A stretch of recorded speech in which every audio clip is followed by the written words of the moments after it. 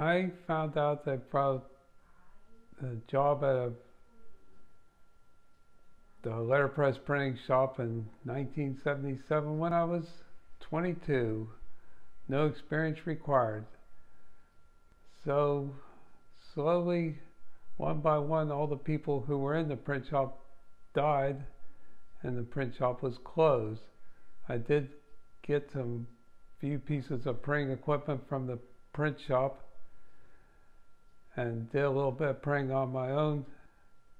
And then I came to the museum during a Harvest Festival, and there was a gentleman named Charlie Rhodes, I believe his name was, who had the print shop operational here at the museum.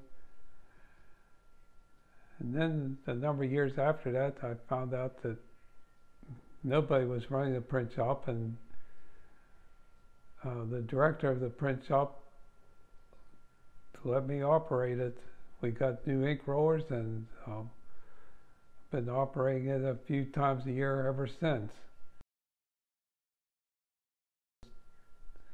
Putting all on the printing press, and so it could operate. It's just like any other piece of mechanical equipment that needs lubrication in order to operate safely and properly.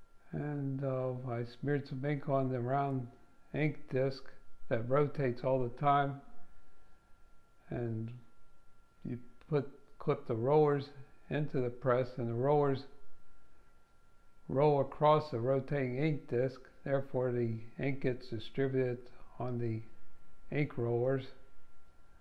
And I set the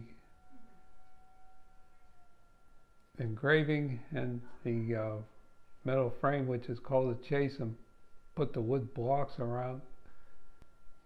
The wood blocks are called furniture. You lock the furniture and the engraving in place with the